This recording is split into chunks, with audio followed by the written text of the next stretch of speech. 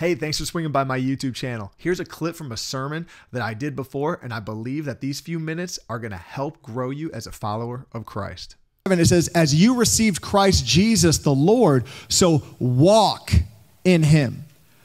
What we are called to do is go on a walk in this Christian faith. It's not a sprint, it's a marathon.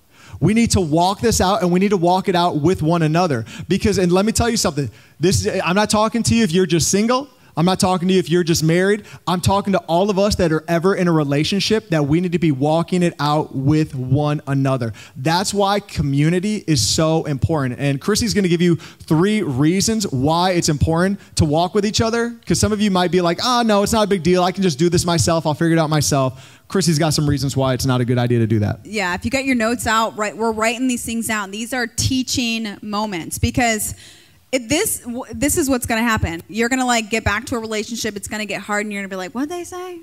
We need to write it down, all right? These are teaching moments that we need to apply to our life, all right? So number 1, we need to walk together with other people because it's safer.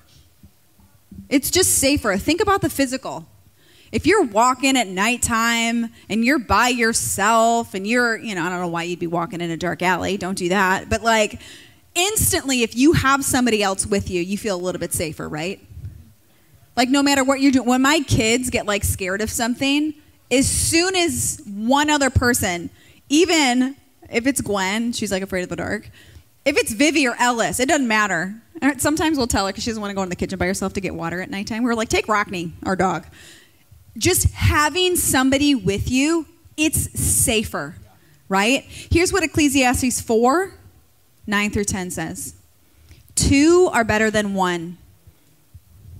2 are better than 1 because they have a good return for their labor. If either of them falls down, one can help the other up. But pity anyone who falls and has no one to pick them up. It's safer, okay? Number 2, it's supportive. If you guys have maybe heard this quote before, but this is what it says. It says, when you run alone, you can run fast. I read this. I was like, no, I can't. I'm not a fast runner. But when you run alone, you run fast. But when you run together, you run far. Isn't that true? Somebody's going to push you to go further, right? You can do it. You can do it. It's just a little bit further, right? It's not a 50-yard dash. Just like Pastor Joe was saying, this life, especially this Christian walk, it is a lifelong journey with Jesus. And we need all the support that we can get from our friends around us, right? Hey, real quick, I want to interrupt. Do you remember that reel that you sent me out of the 1001 about the guy who was talking about how important it is to reach your goals or what God has for you by choosing, like having the right spouse next to you? Oh, yeah, this is so good. This is for singles, especially because you haven't chosen a spouse yet. But if you are married, be this spouse, okay? This was so good. A man, a successful man, right, doing whatever he does, they can determine whether he's going to go far in his career, whatever he's doing, whether it's his business or whatever. They can tell how far he's going to go by the wife he has. Because if you're a wife in here, or you want to be one day, your support of your husband, or lack of, will determine how far he goes. You cheering him on. He tells me all the time, he's like, when I get done preaching a message or, speaking or whatever, he's like, 10 people could tell me that was a good message. But I can tell when he comes off stage, you could just tell, my opinion outweighs everyone in this room. Everyone. And so if you are a wife or want to be, your voice matters. If you tear down your husband, if you tell him how terrible of a person he is, or you suck at this, or you never did, you're right. You're right. You're creating the man that you're talking about. You're creating it. And if you are his Mic biggest drop moment, shoot. If you're his biggest cheerleader, It might not be true 100% of the time. Men, can you attest to this? Yes. Antonio can. Your wife's and kids, she can't hear you, Antonio. That's why he tried being so loud.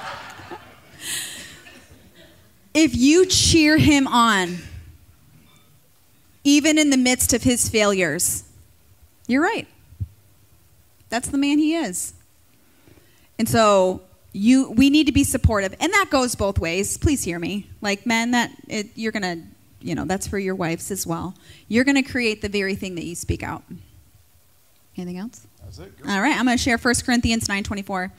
It says, "Do you not know that in a race all runners run?" No, I hate running. This is how I read the Bible. I'm like, why?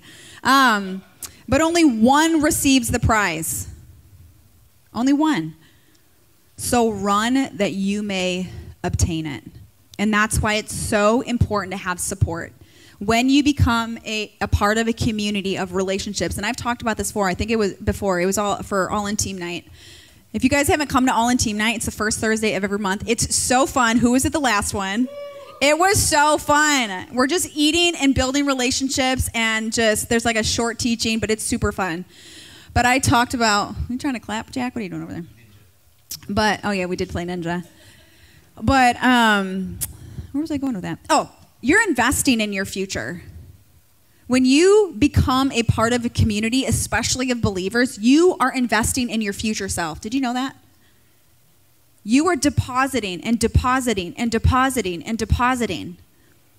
Because when life gets hard, if you slip in and slip out, guess who's not going to call you?